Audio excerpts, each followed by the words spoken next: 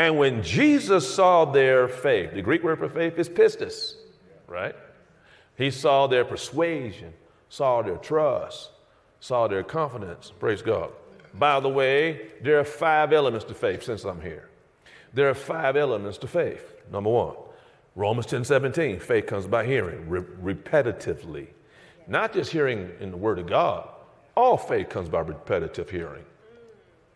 Okay? You believe what you believe when you were a kid, when they started with you in first and second and third and fourth grade. They told you again and again and again, this is the way it is, this is what it is, the way it is, the way it is. By the time you got to the 7th grade, okay, and somebody said such and such, you just parroted what you heard, even though now, of course, since my age, a lot of things they used to teach, they no longer teach, they changed it.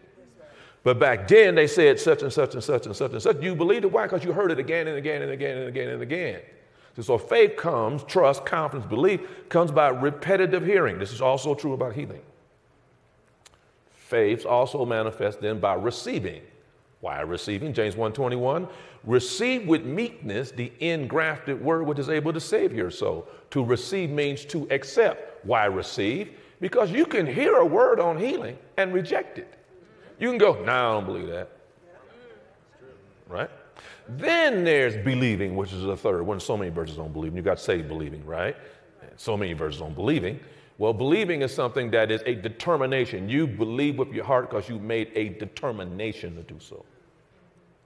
Then you have the 4th element is speaking, right? Saying what God says, agreeing with what God said. Jesus said, whosoever, Mark 11:23 and many other verses, but whosoever shall say unto this mountain, be thou removed, be thou cast into the sea, and shall not doubt in his heart, but shall believe that those things which he says shall come to pass, he shall have whatsoever he saith. And then the final one is acting. Faith is acting on what you believe.